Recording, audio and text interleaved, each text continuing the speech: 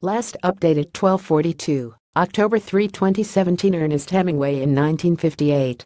The fictional writing from a 10-year-old Ernest Hemingway has been found safe after Hurricane Irma ripped through Florida last month. The small brown journal was discovered in May by Hemingway scholars Sandra Spanier and Brewster Chamberlain in the archives of the Bruce family, longtime friends of the Hemingways, but was not made public, the New York Times reported. Following the wrath of Irma, the scholars were terrified that just after months of discovering the treasure, it would be lost forever. Nobel Prize winner Ernest Hemingway is seen as one of the great American 20th-century novelists. But it wasn't.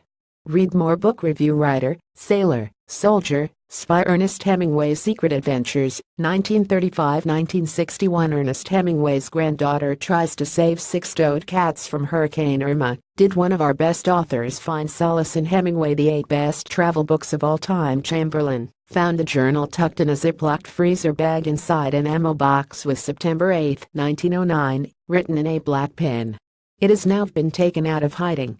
The short story inside details what is likely to be a 10-year-old Hemingway's first piece of fiction writing. We are going on a trip to Europe. Spanier suspects the work is likely to be his first piece of fiction. It was thought that Hemingway had written a travelogue of a trip to Ireland and Scotland, writing them as letters to his parents appearing as diary entries. As it turns out, Hemingway hadn't actually made a trip to Ireland and Scotland as a child or an adult. She said it was really amazing, a real landmark piece of writing.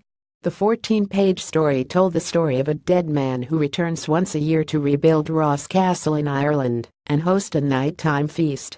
When daylight comes, the castle falls in ruins and O'Donoghue returns to his grave, wrote Hemingway. He went on to say, describe a tour of Blarney Castle and the poverty of Ireland.